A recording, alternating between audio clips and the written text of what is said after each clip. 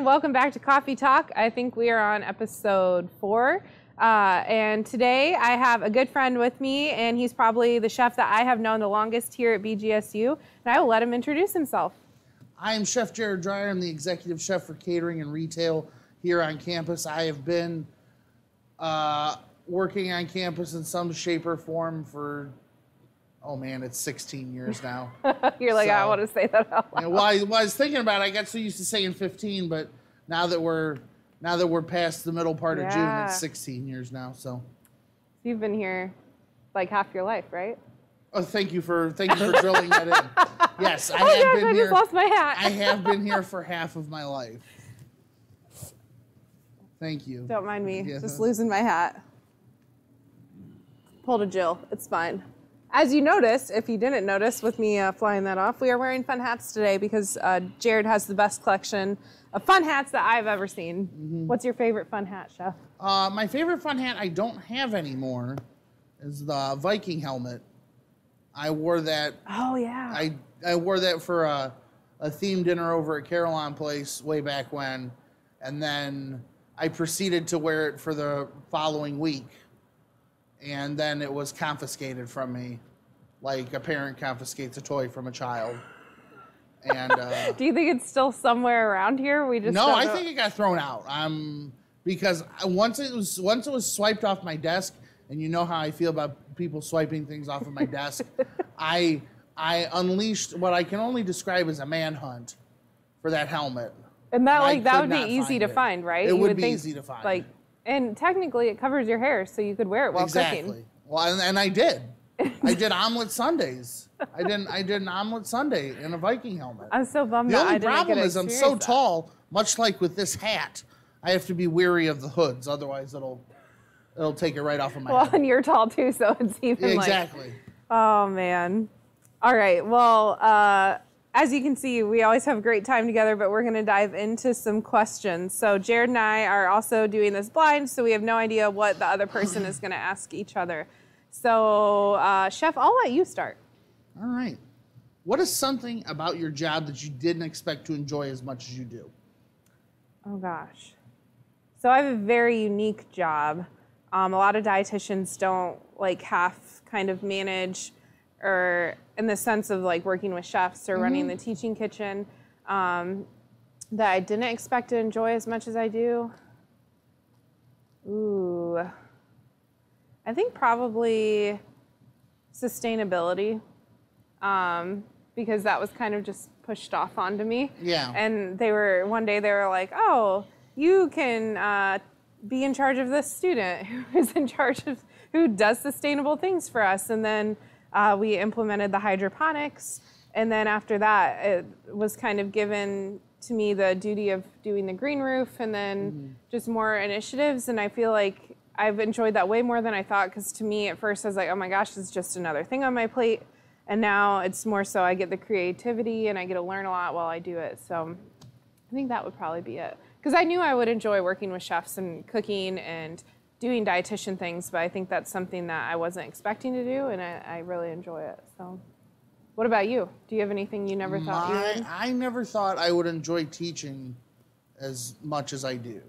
Yeah? Yeah, I just didn't think that was something, being a chef, you're teaching people every day, but you're not doing it in such a structured manner as like a classroom setting or even a class down in the teaching kitchen. Right. You're teaching every day, but it's not so structured. I didn't think I would enjoy teaching, because I believe I taught your knife skills. Yeah, when I was a student. When you were an undergrad, and all the classes in the teaching kitchen, I didn't think I would enjoy get that much enjoyment or take to it as well as I feel I have. And you're very good at it. That's one thing that I didn't think that I would enjoy, that has now become something I look forward to a great deal. Right. Yeah, you're really good at it, and I know the students love it. And yeah, like you said, you're the first chef who ever taught me to cut an onion, and who would have known that we'd work together now. Here we are. All right. Ooh, okay. What is your biggest culinary pet peeve? You're like, which one? How many? I know that you and Austin talked about it on yours people salting food before they taste it. That bothers me. But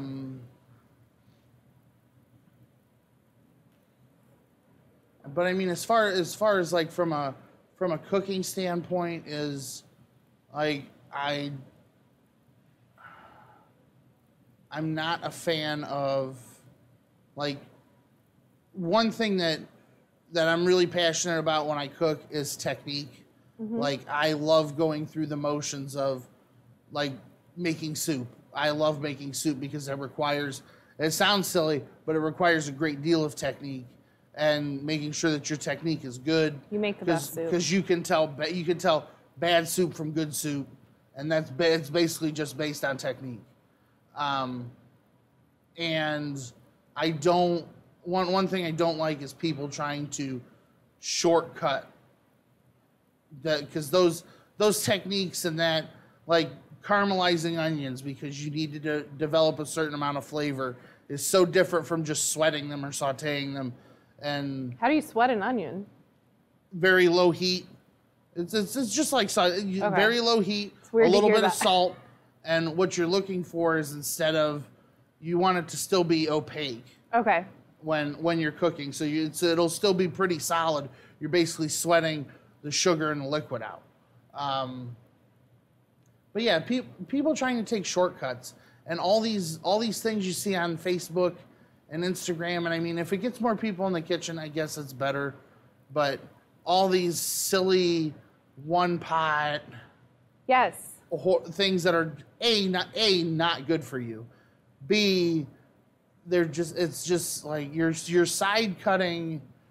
You're taking so many shortcuts instead of learning how to actually put something together. Yes. So you saw me earlier. I was getting ready to make cake pops. They're for my grandma that I'm going to see tonight, and she loves like coffee and chocolate together. So I don't have a recipe for that. So I was like, oh, I'll look up a coffee chocolate cake, and the first thing that popped up was like 1 bowl coffee chocolate, like 5 ingredient cake, and I instantly didn't use it because I was like, okay, that can't be nearly as good. And you know, I don't know. Like, I get, like you said, there. And I mean, there are some things that that turn out pretty well. Like, I know Chef Marissa's done a 2 ingredient dough with self-rising flour and Greek yogurt. I think that's pretty cool. Yeah. But I think when you get to shortcutting, learning techniques for the sake of just shortcutting them, I think A, you're robbing yourself, and B, you're robbing your product. Yes. Or whatever you're producing.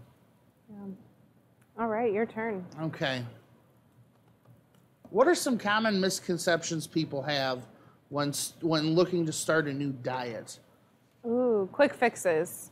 I think a lot of people, and it's very easy to do. It's a marketing word, you know, quick fix. And I think a lot of people tend to think it's a misconception, this is going to work forever.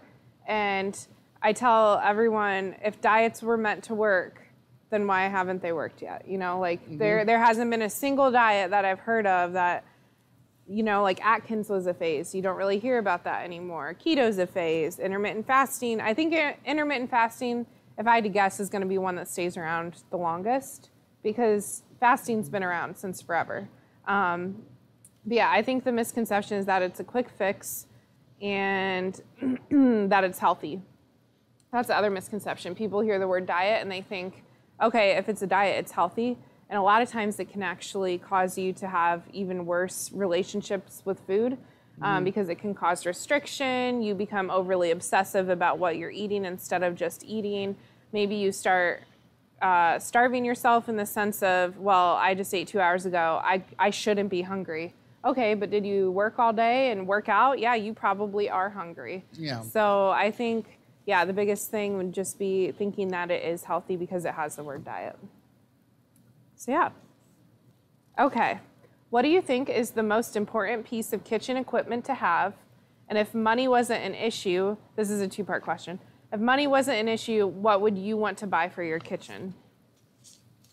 The most important piece of kitchen equipment to have is a good knife. It's step 1. Of 50 steps. Even if it's not like, and I don't mean good as in it doesn't need to be an expensive name brand. It doesn't need, you know, just a good solid knife that you can use for anything. I am a bit snobby when it comes to my knives because I like certain knives. Yeah, but you're a chef. John's chuckling behind the camera. You're allowed to be snobby. He knows I'm opinionated on my knives. Well, I remember either you or someone was telling me, like, wasn't your paring knife over $100 or something? Like, but then you know one of them was, yeah. But then you know it's a good knife, and like to me, if that's your career, like I think that's 100% worth spending the money on that. Yeah, no, I have no problem spending that much money on a knife, but no, it would be one good knife. And as far as what I would get in my kitchen now, I would just like my kitchen to be gas, because I have an electric stove, and electric stoves are horrible. I don't care what anyone says.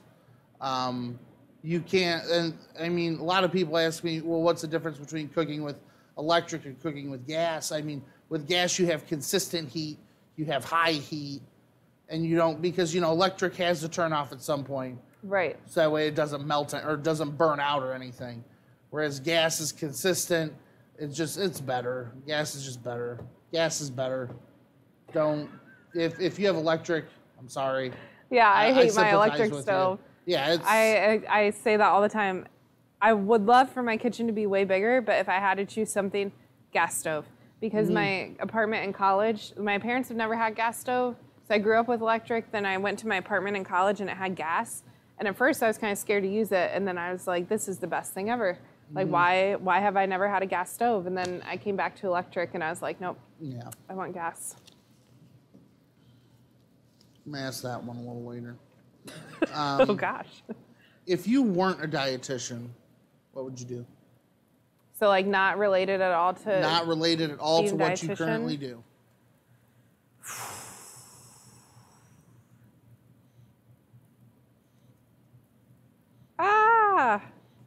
That's hard.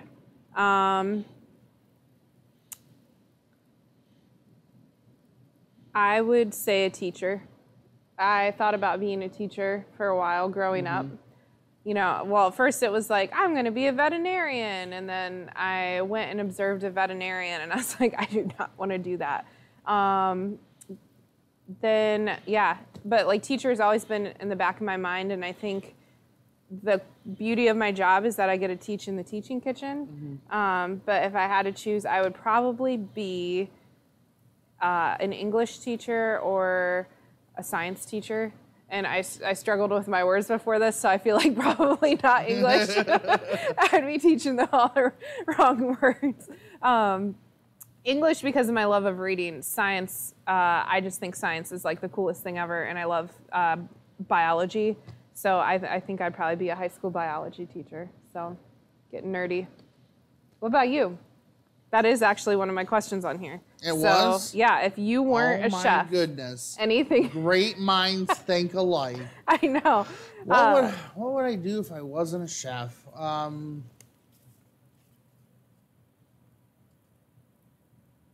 it would probably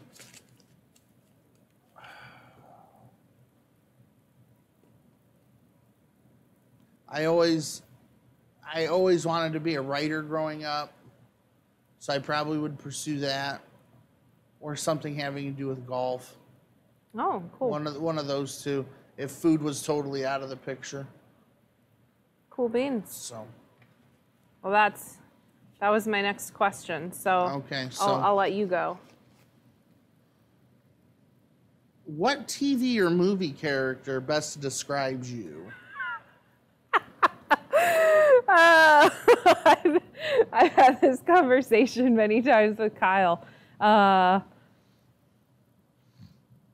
So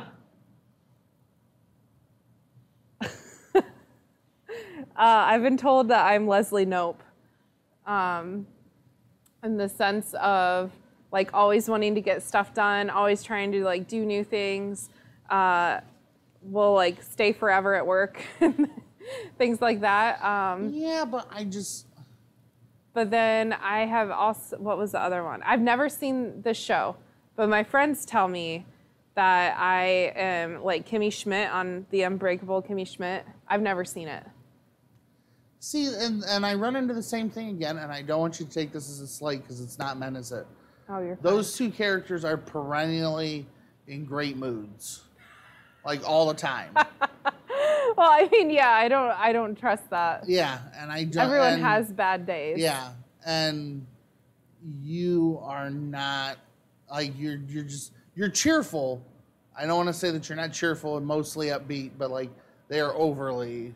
Yeah. And no, I agree. The other one I've been told is Jessica Day off of New Girl, but she's kind of the same way.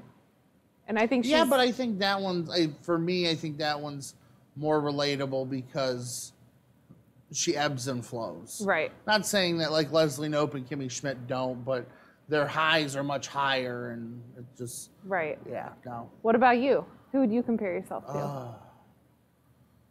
When I wrote this question, I had this really deep answer. I've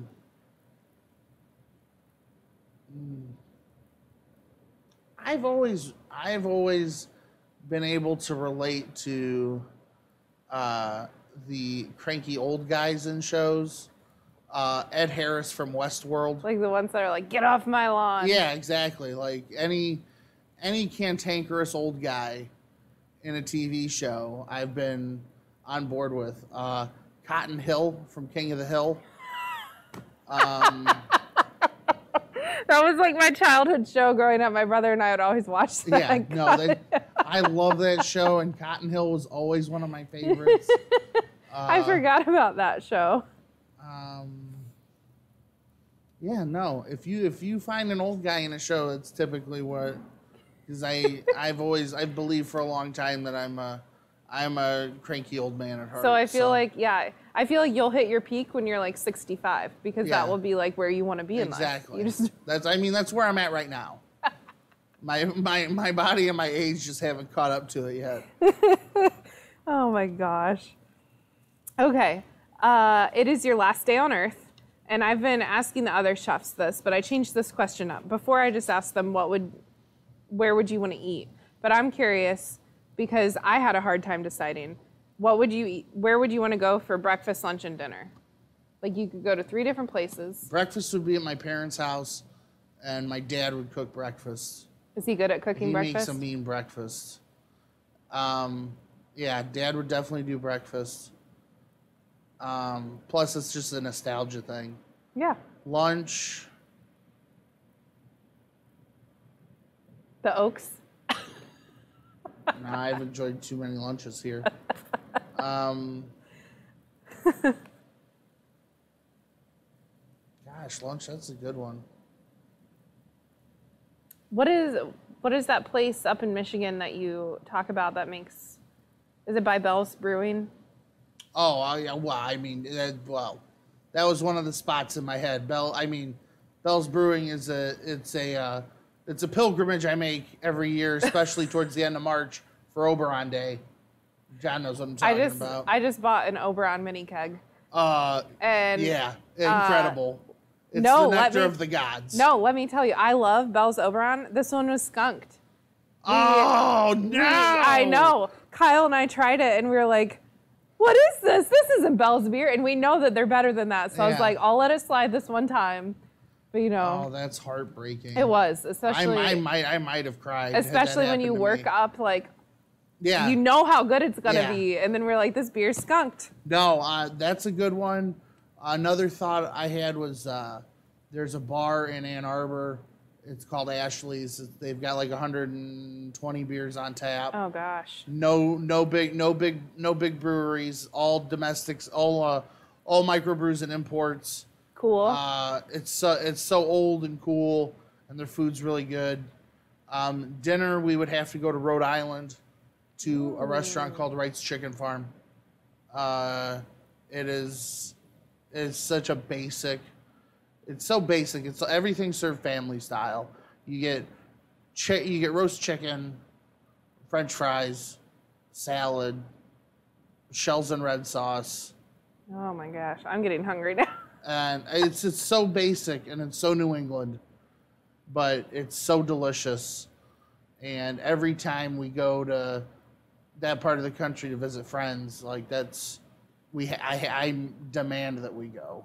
That sounds amazing. And then I proceed to eat my weight in chicken and sides, and then slowly but surely make my way out of there. But slowly make my yeah. No, yeah, so breakfast would be at my folks' house. Lunch, I'd say we'd probably make the pilgrimage to Bell's because you need a beer in the afternoon, and then we'd go to Wright's Chicken Farm for dinner. I love it. That's the way it should be. I love it. Oh, this is my last question. Sadness. What food or diet trend that is currently exists or that you see coming down the pike do you think has the most staying power? Intermittent fasting, for sure. I've read a lot about it. I've worked with people who have done it. When I was completing my dietetic internship at West Virginia University Medicine, they had a weight loss clinic, and they actually were like doing long-term studies over people who had been doing intermittent fasting. And it had just started. When I got there, I think they'd only been doing it for a year, so that would be like, what, almost 4 or 5 years now? So I'd be curious to see, or 4 or 5 years since they've been doing it, I'd be curious to see what their results are. But everyone I talked to that when I was counseling there loved it, and everyone was like, this is the best I've ever felt. It's so doable. And to me, it's not necessarily, you aren't adding supplements, you aren't restricting like certain macronutrients really. It's just really restricting the time that you're eating. And I tell everyone, I say this, I think I've said this every single episode that has been brought up, is that we've been doing it since the beginning of time, one with religious reasons. The other is people skip breakfast. So if you eat at 6 p.m. and then you don't eat till noon the next day, that's kind of a form of intermittent fasting. You just don't consciously realize that you're doing it. So yeah, I think that will 100% have the most staying power because it's not crazy. It's kind of a pretty easy concept to follow. So yeah. All right, last question on my end. Unless you have any more fun ones you want to ask, we can do those. What is your favorite thing to teach, culinary-wise? Ooh.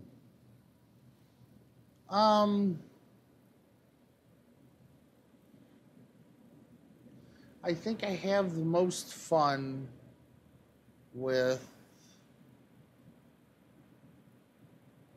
and I think it's different for each chef, but for me, I have the most fun with, like I said earlier, I have the most fun with the things that I'm passionate about. So techniques, so like I will teach the hell out of some soup. I love watching you teach soup. Like because it's something that I care about, or grilling, or biscuits and gravy. Biscuits and gravy. Things that I'm passionate about or I enjoy eating. That's probably what I feel I'm best at teaching. Awesome.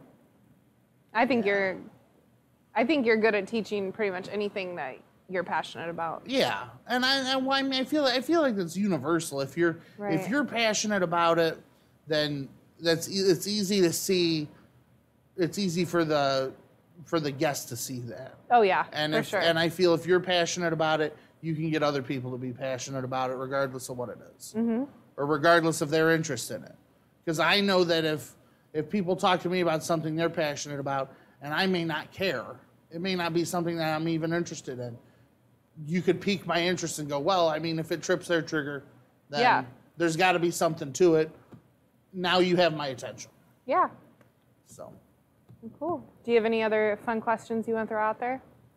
No, I don't have any more. I didn't write down any more. No, you're fine. Neither did I. I just didn't know. I enjoyed the TV show character question. I was trying to think of another fun one to end on. If you could only have one last dessert.